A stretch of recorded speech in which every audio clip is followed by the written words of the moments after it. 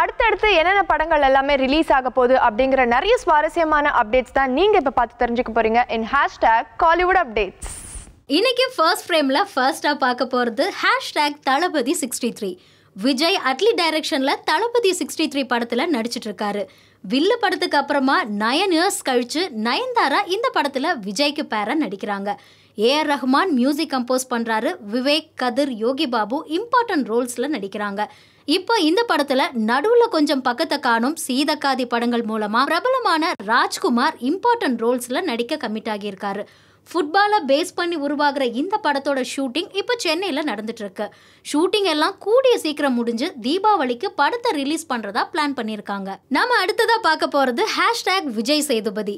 விஜய் சேதுபதி இயற்கை, பேராண்மை, புறம்போக்கு என்கிற பொதுவுடைமை படங்களை டைரக்ட் பண்ண SP ஜனநாதன் டைரக்ஷன்ல நடிக்க கமிட் ஆகியிருக்காரு. இப்போ இந்த படத்துல விஜய் சேதுபதிக்கு பேரா ஸ்ருதிஹாசன் நடிக்க போறதாவும் ஜெகபதி பாபு வில்லனா நடிக்க போறதாவும் சொல்லியிருக்காங்க.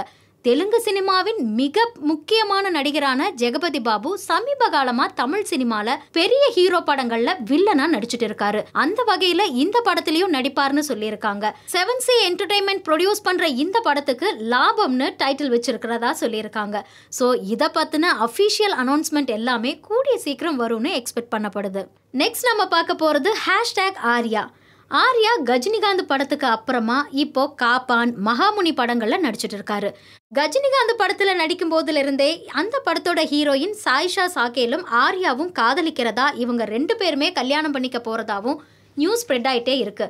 அது மட்டும் இல்லாம மார்ச் 9th and 10th ஹைதராபாத்ல இவங்க 2 பேருமே கல்யாணம் பண்ணிக்க போறதாவும் அதுக்கு அப்புறமா சென்னையில கிராண்ட் ரிசப்ஷன் நடக்க போறதாவும் சொல்லியிருக்காங்க.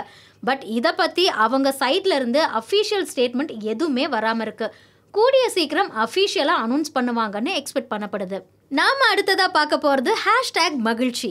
அட்டகத்தி, மெட்ராஸ், கபாலி, காலா படங்களை டைரக்ட் பண்ண ரஞ்சித்தோட மியூசிக்கல் பேண்டான த கேஸ்லெஸ் கலெக்டிவ் பேண்ட் மகிழ்ச்சி ஆல்பத்தை ரீசெண்டா ரிலீஸ் பண்ணியிருந்தாங்க.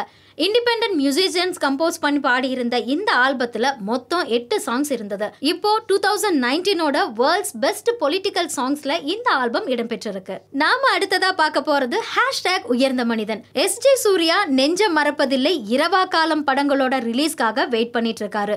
அது மட்டும் இல்லாம ஒரு நாள் கூத்து படத்தை டைரக்ட் பண்ண நெல்சன் வெங்கடேஷன் டைரக்ட் பண்ற மான்ஸ்டர் படத்துல நடிச்சிட்டு இருக்காரு.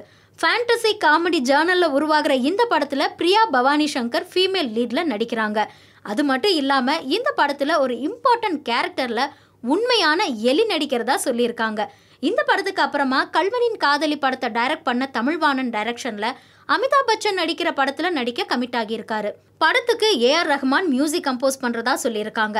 இதை பத்தின அஃபீஷியல் அனௌன்ஸ்மெண்ட் கூடிய சீக்கிரம் வரும்னு எக்ஸ்பெக்ட் பண்ணப்படுது.